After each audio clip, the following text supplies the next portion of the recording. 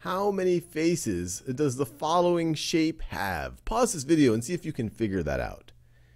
All right, I'm assuming you paused it, and I'll see if we can work through it together. And I'm going to actually try to color the faces.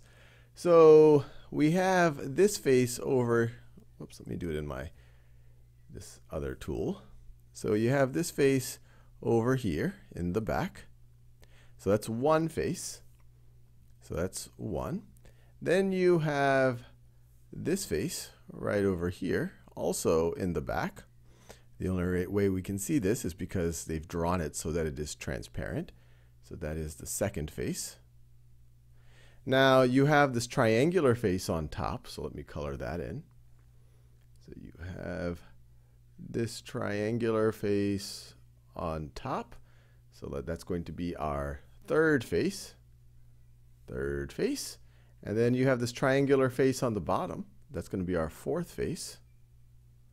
That's going to be our fourth face. And then the key question is, are we done? It looks like I've colored all the ones that I can see. But there's one a little bit tricky here. There's the one that we are actually seeing through. There's the face. Let me pick a color. There's the face out front that we can see through so that we can see faces 1, 2, and 4. So that's actually going to be our fifth face. The way they've drawn it, it's like it's made out of glass, so we can see faces 1, 2, and 4. But that is our fifth face. And so this thing has 5 faces. All right, let's do another example. But instead of faces, we're going to think about edges.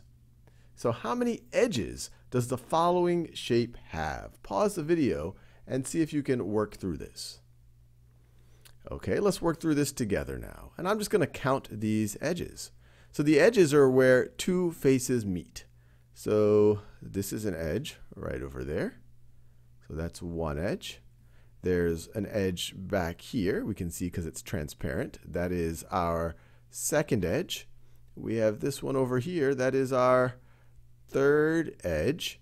We have this one over there. That is our fourth edge.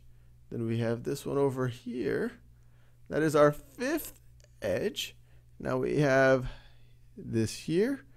This is our sixth edge.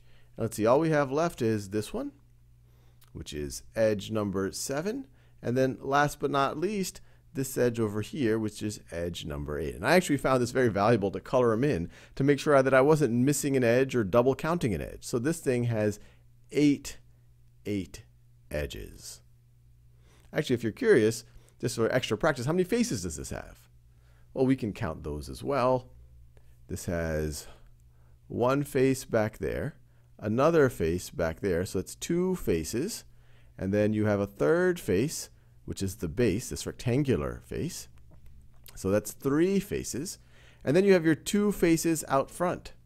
You have this face that we're seeing through. And then we have that face that we're seeing through. So even though they're asking edges, just for practice, we figured out that this thing has 5 faces.